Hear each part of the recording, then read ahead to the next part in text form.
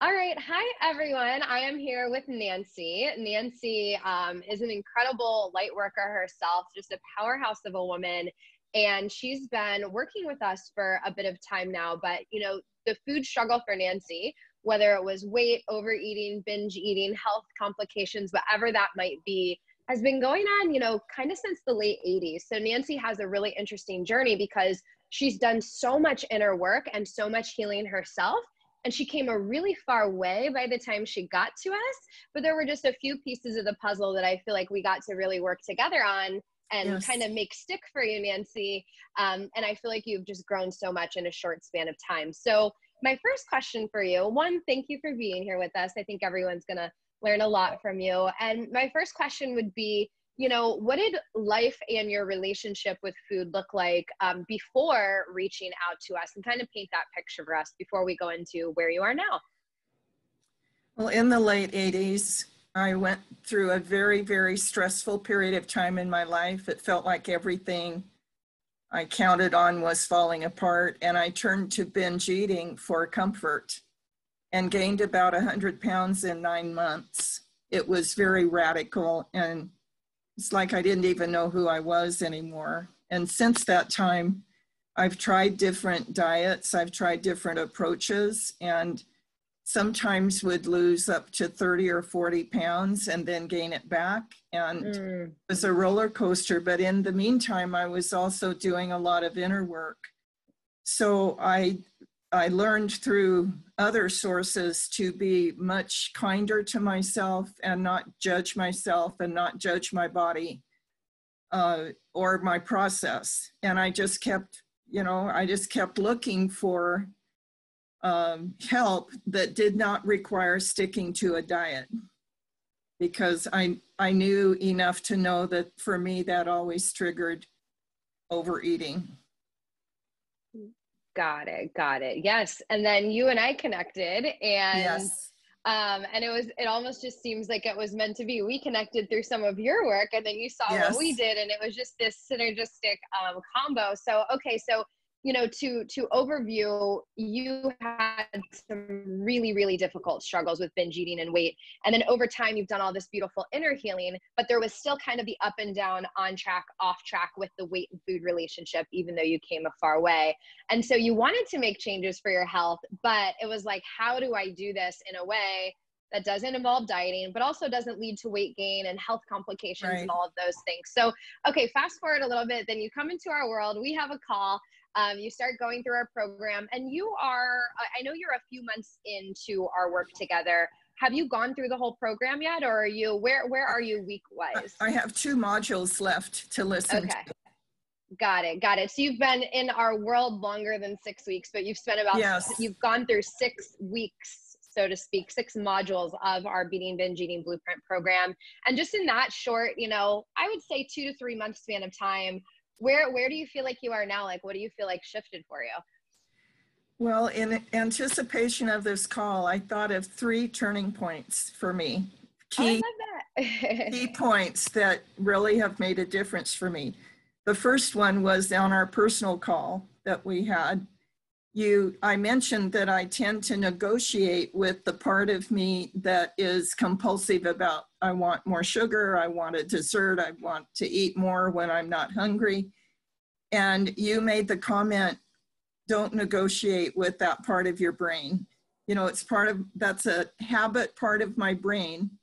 And I need to not negotiate with it, because the object is to change the habit, not to give in to that part of my brain that's just used to turning to food for comfort or when I'm tired or for whatever reason. That was the first big thing.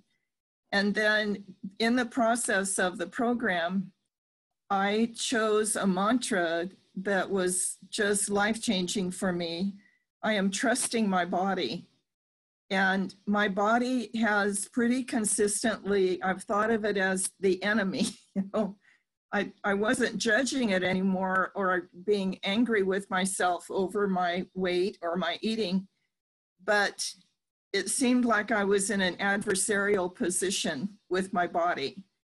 And when I started saying I am trusting my body, it opened up a whole new relationship between me, the real me, and my body. And then when I posted that on the Facebook page, someone suggested that I add the piece, and my body is trusting me. And when I first heard that, I thought, oh no, don't trust me. I'm not trustworthy with food. And so for about a week, that thought kind of scared me. Like, I don't want my body or anyone else trusting me as far as how I eat. But the second week, I began to feel a tenderness toward my body who is trusting me to take care of it. And it kind of has evolved into a nurturing relationship, so that I'm trusting my body to give me hunger and full cues that tell me what my body is hungry to eat at any given time. But now my body is also trusting me to make wise food choices. And that was pivotal because of a few weeks after the second part of that mantra was added, I found out I'm diabetic. And so I was having to make huge food changes. Well, not huge, because I've always eaten relatively healthy food, but I needed to be more careful about my carb intake and sugar intake. And that new nurturing relationship where I think of my body as trusting me to take care of it has made the transition into the food changes I've had to make so much easier. Just incredibly, I've been surprised how easy it's been. And then the third thing that has been a big impact for me is in the past, when I have lost weight, it kind of triggers a reaction, which I called self-sabotage. And on a call, we changed it to just inner resistance to change. And it's part of that training the brain in a new habit pattern thing, and my brain resists change. So we talked about needing to choose a new identity, because my old identity was of a aging, overweight woman who could not manage food choices.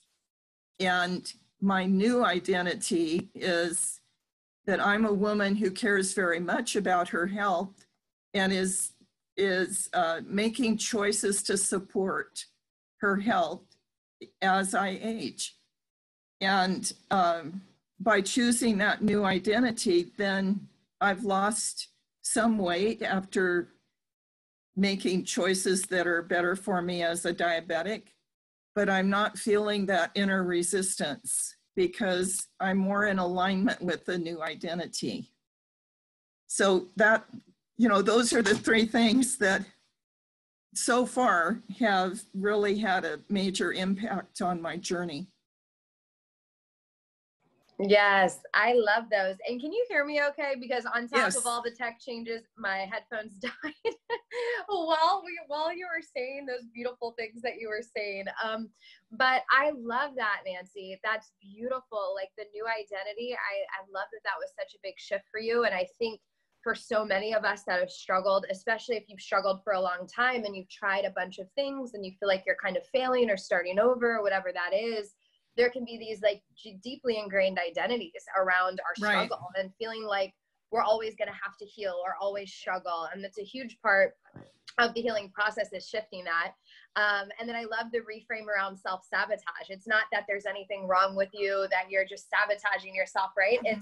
It's just that you've been operating in a certain way for a while and you're layering in these new changes over time. And then another big takeaway that I would love to really highlight, because I feel like when people see our stuff online, we're always talking about not dieting, not restricting, and that can create a lot of fear, specifically for someone who doesn't want to gain weight or who's diabetic, right? They're like, well, I have to monitor my carbs, or someone who has celiac or gluten intolerance. There's this, well, I have medical reasons why I have to adjust my diet a certain way. So how do we balance both of those? And I think you're a really beautiful testament of that, to where you can let go of the restrictive mindset that causes binge eating, but simultaneously make really nourishing, supportive choices for your health. And so I love that you've been able to do that. I think that's going to be an inspiration to a lot of women.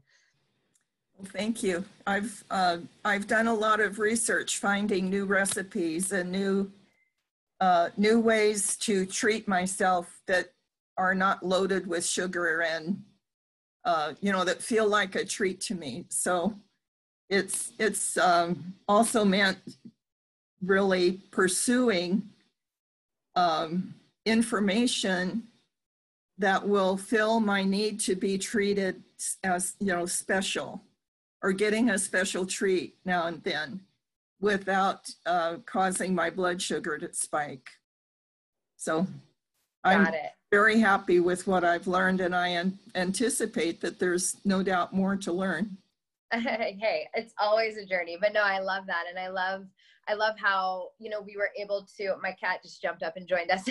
I love how we were able to, a Look lot at of it this. is oh, yay. I have a same little pad for my little child. I have two little Maltese sitting up on the desk with me. Oh, that's awesome. Yeah, you see her little bed right there. Uh-huh. She sits with me all the time. So yeah, Nancy, this is really amazing. So I'd be curious, I know you have a lot of experience in the field of all things growth, psychology, development, books, studies. Like, I feel like, oh, excuse you. I feel like you're a master in the area. And so what would you feel like was one of the big differences or takeaways that, I know you mentioned those 3 takeaways, but kind of a difference of working with us compared to some of the other work? Like, what do you think was that thing that made it really like land and shift for you? Well, I practice as a relationship coach. I teach couples how to talk without fighting, which means that they have to change the way they speak to each other and how they listen to each other. And when they first try to do this, it feels very awkward and mechanical, but eventually if they keep it up, it becomes a new life skill. It becomes very natural. So I understood about practice changing a bad habit for a good habit, and what it takes for the brain to get used to a new habit. I understood that part very well from my own work. But when you correlated that concept to changing my habitual way of looking at food and thinking that, food somehow was the enemy, and it just clicked for me that I've been teaching couples that same concept for 25 years. I just hadn't applied it to this arena of my life because I was so locked in to our cultural way of looking at dieting and looking at food consumption and looking at weight loss and weight gain. And I knew for 2 years I've been looking for you, Brittany. I had to be a way. There had to be a way to address the issue without dieting, without counting carbs, without counting calories, but addressing the need for a new pattern in my life. And I needed some guidance to know how to go about that in my own struggles with food, to take the struggle out of it. Yeah. Basically. And that's what you've done for me, is the concepts have taken the struggle out. Oh, I love that. I love that. That makes me so happy, Nancy. Yeah, it's been an absolute pleasure to work with you, because I feel like your aha moments, like when you have them, I'm like, ooh, this is gonna make a difference for her. And that always makes me really excited. And it's been amazing to see you grow. You're such a light in the group. So awesome. Well, thank you for doing this. And if anyone, like if your struggle relates to, and you're watching this, right? If your struggle relates to Nancy's in any way, Nancy has mentioned a call with me a few times, so we'll drop a link for that someplace around here. But before we wrap up, Nancy, any last words of wisdom, anything that's on your heart, anything before we go? Yes, thank you for giving me that opportunity. I think the most important thing I actually learned before meeting you, and that was to stop beating myself up. And that judging myself or beating myself up doesn't ever turn into a good behavior change. It somehow nails me to the spot that I don't want to be. So my encouragement to all of your students or your followers is to, first of all, let go of the practice of beating yourself up or thinking erroneously that somehow if you beat yourself up, it'll help you improve. It doesn't. Yeah. Yeah. It just keeps you stuck in that spot. It's like nailing your feet to the floor. You can't move when you're judging yourself. Totally. Or wrong or whatever. Yeah, I love that. I think that's so important. And I think, you know, a lot of times when we're in that self-judgment and blame, and then you add a layer of fear in, like fear of gaining weight, fear of diabetes, fear of a health flare-up or whatever it is, it's so easy to just, okay, I just have to go back to that control. I have to go back to that dieting. I have to go back to that thing that I've known so well for 5, 10, 20, 30, 40 years, you know? And so having that encouragement to, you know, be soft on yourself, be gentle on yourself, but still take those little baby steps out of your comfort zone that get you out of that control. Because I think when you get in that self-deprecating and that self-criticism, it's so easy to be operating from that low energy place in a place of fear. And when we're in fear, we typically go back to our safety, which is what we've been doing for 30 years, right? Versus what, you know, that next step that's going to really shift this. So I think you've done a beautiful job of, even in the place of fear, or even in the place of confusion and unknown with your health conditions and so forth, you know, following the guidance, but also really following the guidance to build that sense of inner trust. A lot of our work, of course, we are leading the path, but it does, a big part of it is a lot of us inside know some of those things that are going to be supportive for us, but it's building that inner trust muscle, like you mentioned with your first point so beautifully. So much to learn from this interview, Nancy. Thank you so much. I was excited when I saw your name on the schedule today. I'm like, yes, it's going to be, it should be a good one because you're filled with so much wisdom. So I just really appreciate you taking the time, dealing with the tech issues and the scheduling issues and all the things, and jumping on today. So I appreciate it. Well, I'll just close with saying the advantage of struggling with this for 40 years is I've found out everything that doesn't work. You know? Very true, right? And I just finally let go of doing the same thing over and over again that never worked before. I just let that go and thought there has to be a way that works, and I'm going to find it.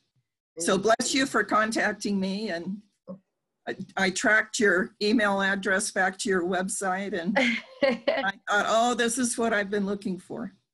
Yes, I love it. Definitely meant to be. And shout out to you and your work too. The call that we had for your work was super helpful as well. So awesome, Nancy. Well, this was amazing. I can't wait to see you on a call. It was good to see you face to face. And thanks for doing this. Thank you.